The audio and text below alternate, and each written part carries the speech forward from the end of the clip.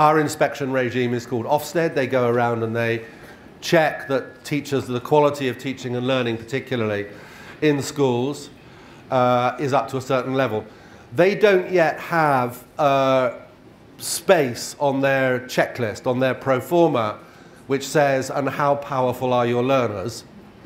But what we found again and again when we analysed the reports from our schools was that they were moved to comment spontaneously on the attitudes that they were seeing in the children. And these are just some examples. They were, again and again, they were saying, they were bowled over.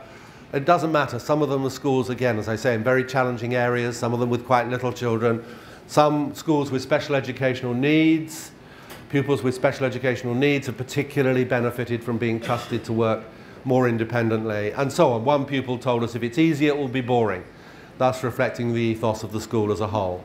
These are just some typical examples. Denisha is actually a favourite of mine. She's only 6, but when she was asked about building learning power and what it meant to her in her school, she started talking about resilience. If something's hard, she said, you don't want to say, oh, this is hard, I'll just skip it. In other words, you don't give up. You try, because the best thing is, if you don't try, what's the point? I rather like that. It's like, if you don't try, what's the point?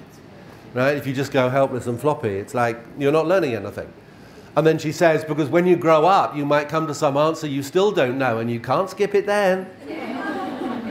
Right? Denisha knows why she goes to school. She's going to school not just to do cute things or colour in or please her teacher. She's going to school to build her learning power. Maddie talks about how using her learning muscles out of school, how she likes to use them in her swimming class. Now, you might say, when you read that quotation from Madeline, well, that's not rocket science. It's like anybody might say that. But actually, they wouldn't, because the saying of it is really important. When she says, she stops and she thinks, I could persevere more, I could use my questioning muscles, I could see if I could do some imitating of other people, having the language enables her to boost her own learning power in a way that she might not have done otherwise, to do it for herself. She's perfectly capable of persevering and asking questions, but a lot of kids are capable of, but don't, right? So she becomes more self-empowering by having the language for these kinds of approaches. Tom is 15. He's just gone to one of those high-achieving schools, Dr. Challoner's grammar school in Amersham. He says, in my old school, they just gave you harder and harder worksheets. It's like that was the limit of the way in which they thought about progression in my old school. The work got harder, right? But then he says something very interesting. He says, but here they really stretch you to learn in different ways, right? In other words, what we get in this school is a more varied and valuable diet of mental exercise.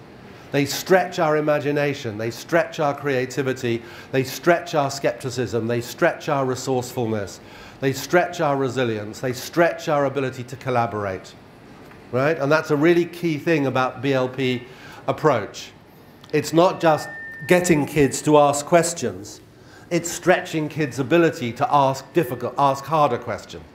It's not just doing group work, it's getting kids to do harder and harder kinds of group work so that they get better and better at operating in groups and helping to repair groups as they go along.